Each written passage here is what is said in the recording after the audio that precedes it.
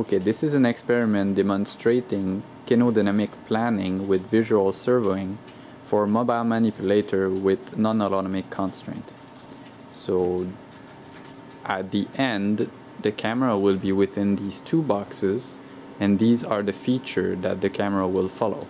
So this particular setting is showing collision avoidance, also occlusion in the field of view created by these boxes.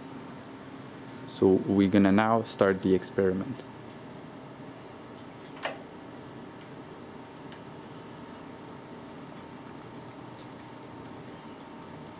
As we can see, the mobile base is starting to move slowly, and while the mobile base is moving, we can see the arm that is compensating for the motion of the base to make sure to keep the features in its field of view.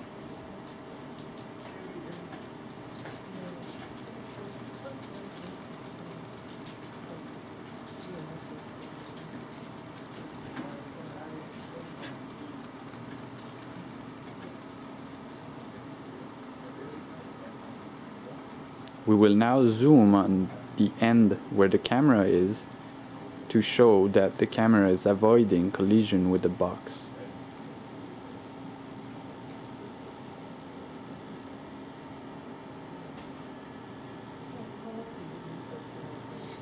Now we'll slowly move to go show where are the features.